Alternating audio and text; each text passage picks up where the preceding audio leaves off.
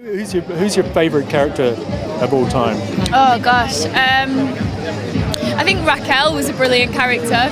I think Racquel brought light and shade, and she was like the epitome of what Corrie is about, really, because you cared about her, and she was funny, and she was tragic, and she was great for Corrie at that time. But I think the show moves on as well, and sort of whether she'd be right for it now, because it's probably quite a different show to when she was in it, so I don't know if it would work with her now.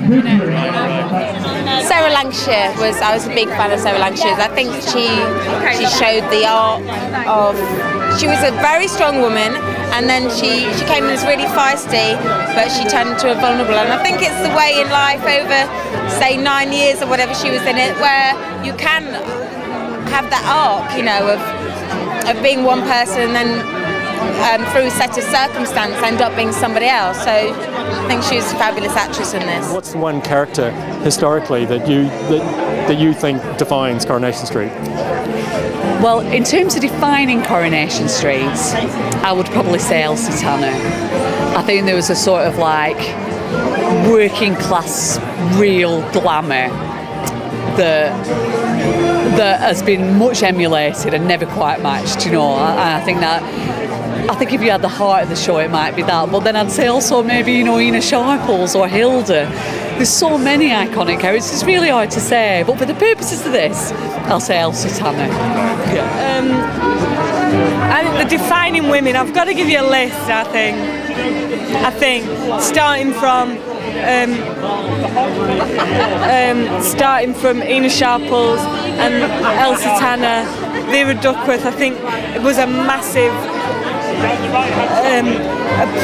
Properly the correct character for this show, because it was a woman who was just trying to do her best and everything went wrong around her, and her husband was messing about, and she had a rubbish son, and she never got enough money, and she was just trying to get on with stuff, which people on streets like this do all the time.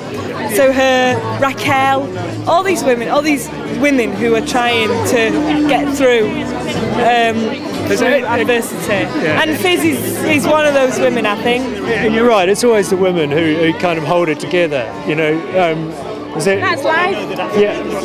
Well, yeah, we could argue that, but I'm not going to. No, I love the boys too. I do indeed. And I will mention Bill Roach, because I mean, it's just incredible. I mean, he does epitomise Corrie, because he really is. He's like the father.